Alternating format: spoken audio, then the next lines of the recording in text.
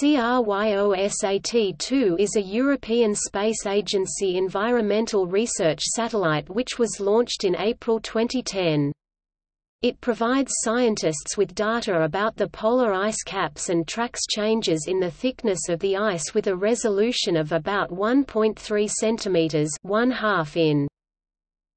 CRYOSAT-2 was built as a replacement for CRYOSAT-1, whose rocket carrier rocket was unable to achieve orbit, resulting in the loss of the satellite.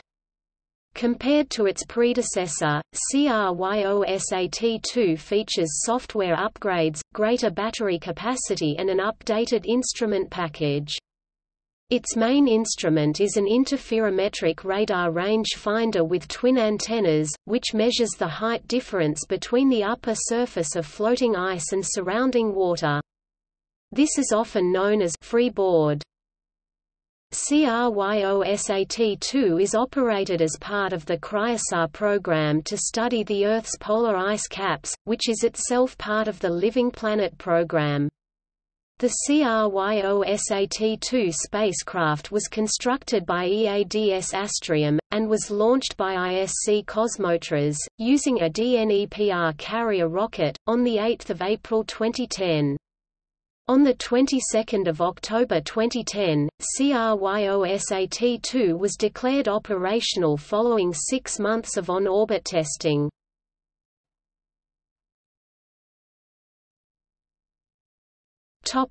Background. The initial proposal for the CryoSat program was submitted as part of a call for proposals in July 1998 for Earth Explorer missions as part of the European Space Agency Living Planet program. It was selected for further studies in 1999, and following completion of a feasibility study the mission was authorized. The construction phase began in 2001, and in 2002 EADS Astrium was awarded a contract to build the spacecraft. A contract was also signed with Euroco, to conduct the launch of the satellite using a rocket, BRIS-KM carrier rocket. Construction of the original spacecraft was completed in August 2004. Following testing, the spacecraft was shipped to the Plesetsk Cosmodrome in Russia during August 2005 and arrived on 1 September.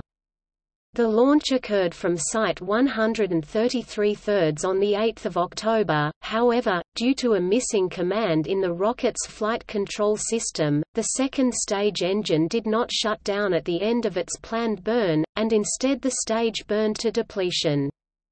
This prevented the second stage and BRIS-KM from separating, and as a result the rocket failed to achieve orbit.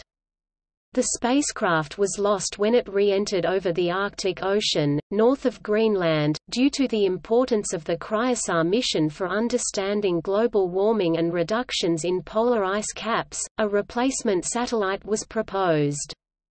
The development of CRYOSAT-2 was authorized in February 2006, less than 5 months after the failure.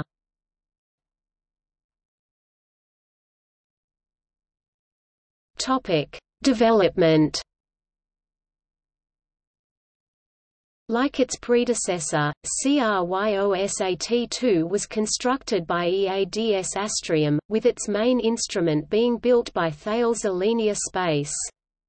Construction and testing of the spacecraft's primary instrument was completed by February 2008, when it was shipped for integration with the rest of the spacecraft.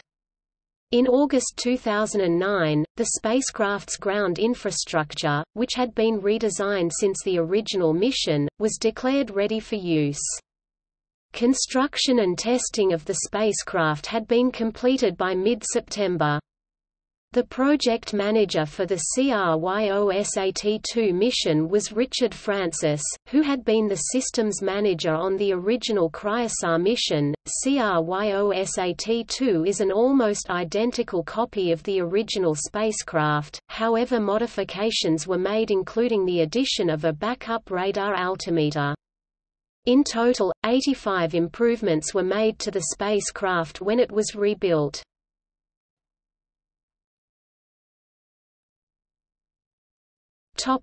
Supporting measurements, CRYOVEX.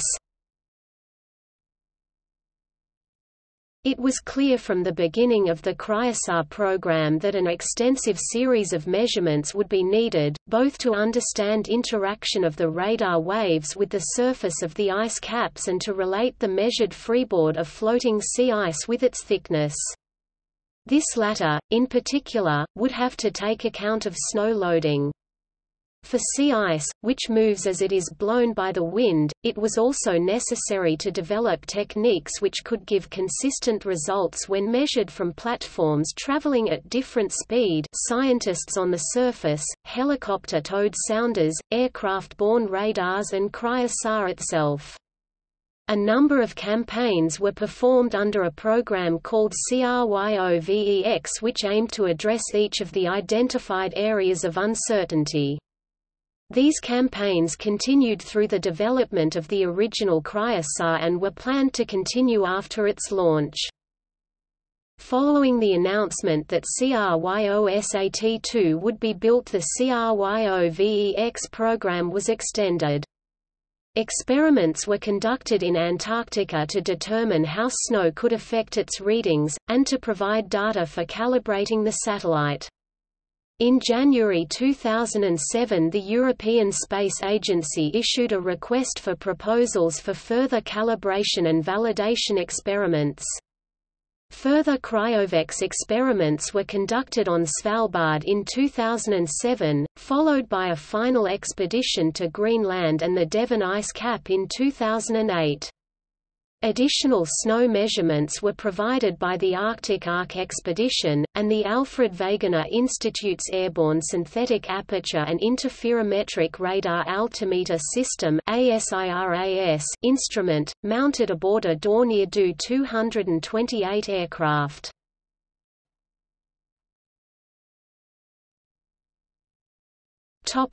Final preparations. When it was approved in February 2006, the launch of CRYOSAT-2 was planned for March 2009.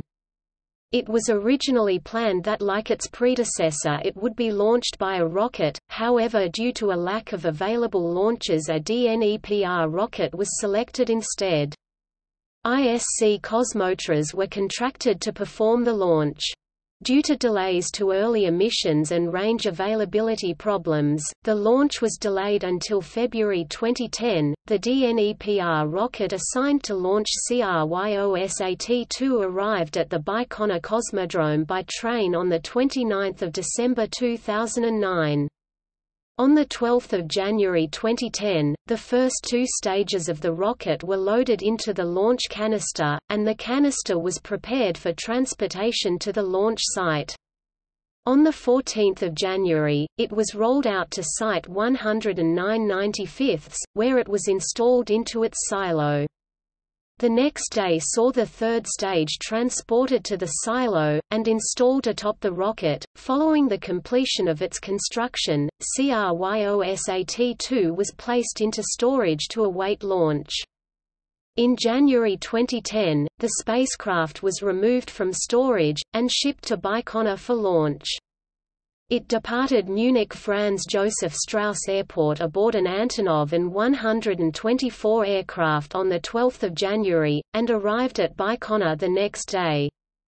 Following arrival at the launch site, final assembly and testing were conducted. During final testing, engineers detected that the spacecraft's X-band (NATO H, I, J bands) communications antenna was transmitting only a tiny fraction of the power that it should. Thermal imaging showed that the waveguide to the antenna, deep inside the spacecraft, was very hot. Clearly that was where the missing power was being dissipated. The waveguide could not normally be inspected or repaired without major disassembly of the satellite, which would have required a return to the facilities in Europe and resulted in a major delay to the launch. To avoid doing this, a local surgeon was brought in to inspect the component with an endoscope. The surgeon, Tatiana Zykova, discovered that 2 pieces of ferrite were lodged in the tube, and was able to remove both of them. Engineers were able to assist the removal of the second one with a magnet. It was determined that the ferrite had come from an absorption load installed deep inside the antenna, which was intended to improve its performance. Some ferrite, the remaining stump of this load, was removed from inside the base of the antenna in order to prevent any further debris falling into the waveguide. On 4 February, the CRYOSAT-2 spacecraft was fueled for launch. Then on 10 February it was attached to the payload adapter, and encapsulated in the payload fairing, to form a unit known as the Space Head Module. This was transported to the launch pad by means of a vehicle known as the Crocodile, and installed atop the carrier rocket. Rollout occurred on 15 February, and the next day the satellite was activated in order to test its systems following integration onto the rocket.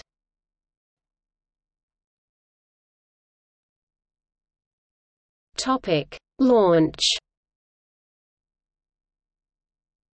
When the spacecraft was installed atop the DNEPR, launch was scheduled to occur on 25 February, at 13:57 Coordinated Universal Time. Prior to this, a practice countdown was scheduled for 19 February. Several hours before the practice was scheduled to begin, ISC Cosmotras announced that the launch had been delayed, and as a result the practice did not take place. The delay was caused by a concern that the second-stage maneuvering engines did not have a sufficient quantity of reserve fuel. Following the delay, the Space Head Module was removed from the rocket, and returned to its integration building on the 22nd of February. Whilst it was in the integration building, daily inspections were made to ensure that the spacecraft was still functioning normally. Once the fuel issue had been resolved, the launch was rescheduled for 8 April, and launch operations resumed. On 1 April, the Space Head Module was returned to the silo, and reinstalled atop the DNEPR. Following integrated tests, the practice countdown was successfully conducted on 6 April. CRYOSAT-2 was launched at 13 hours 57 minutes and 4 seconds Coordinated Universal Time on 8 April 2010. Following a successful launch, CRYOSAT-2 separated from the upper stage of the DNEPR into a low Earth orbit. The first signals from the satellite were detected by a ground station at the Broglio Space Center in Malindi, Kenya, 17 minutes after launch.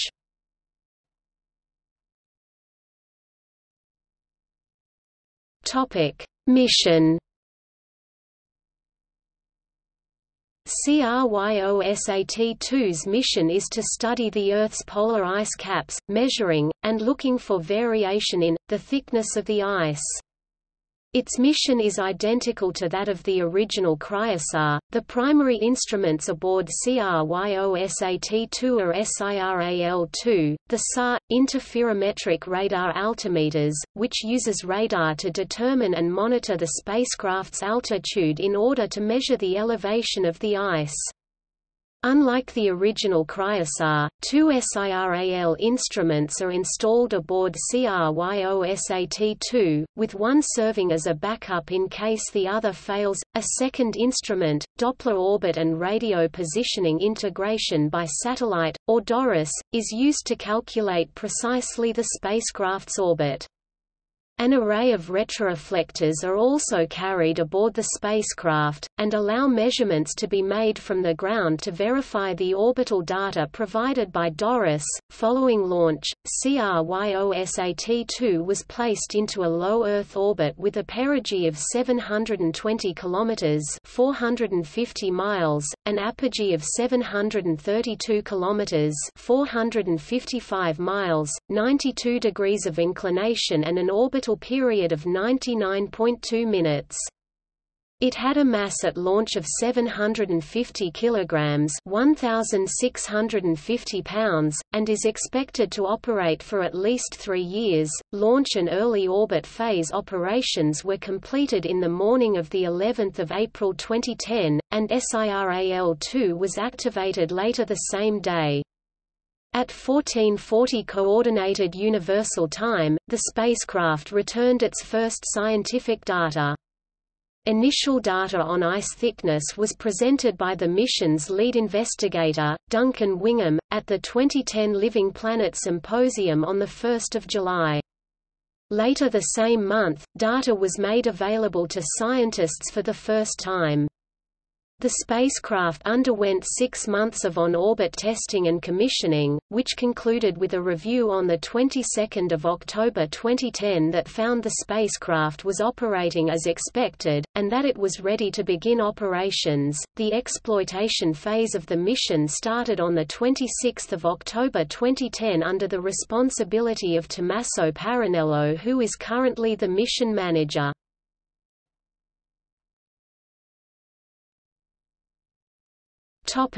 Results. The primary mission of CRYOSAT-2 is to measure ice thickness and hence volume. Previous satellites could only measure ice area and ice extent, defined by the proportion of sea surface which is covered with ice. The UK Centre for Polar Observation and Modelling (CPOM) now provided near real-time data products and maps of sea ice thickness and volume. Graphs and maps are copyright and are available at source. Arctic sea ice volume maps. Graphs of monthly total Arctic sea ice. These measurements cannot be made accurately in the Arctic summer due to the presence of pools of meltwater which cover significant areas of ice and which the satellite cannot distinguish from open water. For this reason the project does not provide data between May and September each year.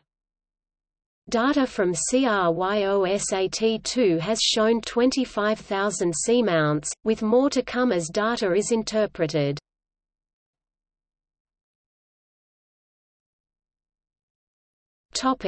See also: ESA's Living Planet Program, SMOS, GOCE, CryoSat, Swarm, ADM Aeolus, EarthCare, ICSat NASA.